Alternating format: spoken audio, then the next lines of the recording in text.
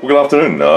Just going to do a very quick video now that I've repaired the 53131A, and we're going to run it through its calibration routine.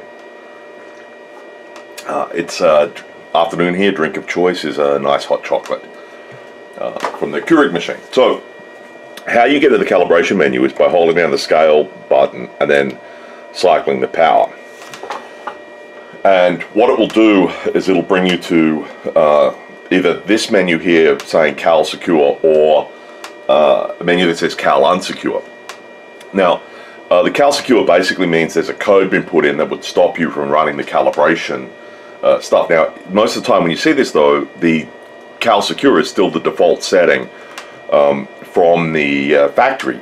So we can hit scale offset to get to the code, and the default setting is in fact just the model number, and you're going to enter and sort of move the cursor position to the left as you go through. So you want 1 3 1 3 1 2 3 4 5, and there we go. And now we're in Cal Unsecure, so now we can go through and do the offset. So there are a number of different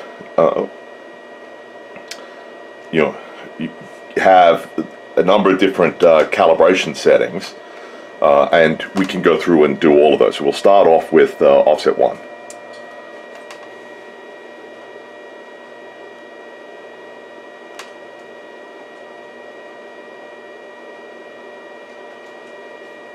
So remove the inputs from channel 1 and then press enter,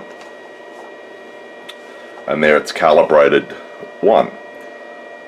So now we can go do 2. It's going to tell us the same thing. Remove the inputs from channel 2.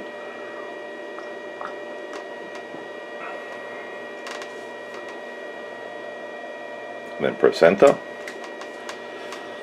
So we've passed there. So it's now do gain on 1. We hit it again, and it's going to tell me to supply 5 volt to channel 1. Okay. Okay. So now we have 5 volts set, so we can press enter again. Oh. It helps if I actually turn it on.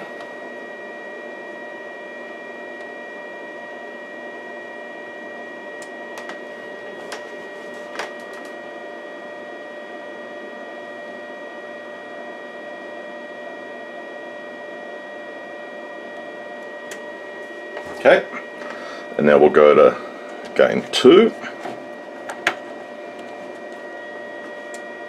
and it will tell me to do the same thing.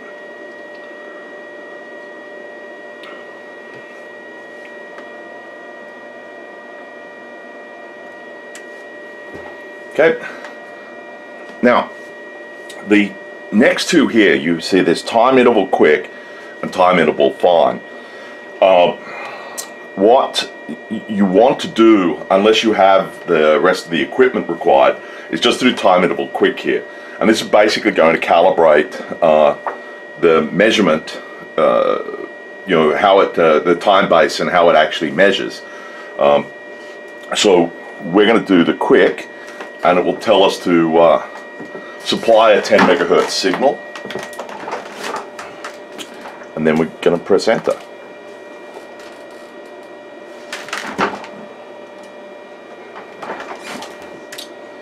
And we'll do it again because I actually hit, I didn't have the output turned on.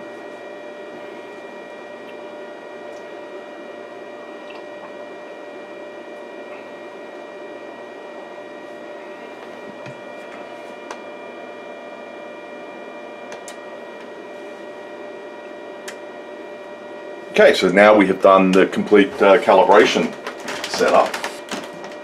Okay, so now we should be able to check the cal count.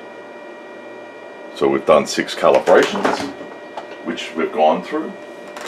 So we're good to go. Now I'm not going to reset the secure code, so we can just turn that off.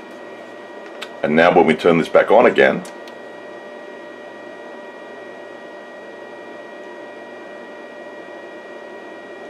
you see that we don't get the uncalibrated signal again.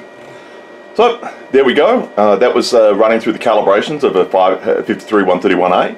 I hope you found that interesting, and check in for the next video where I'll add the oven time base and the prescaler. Catch you later. Bye.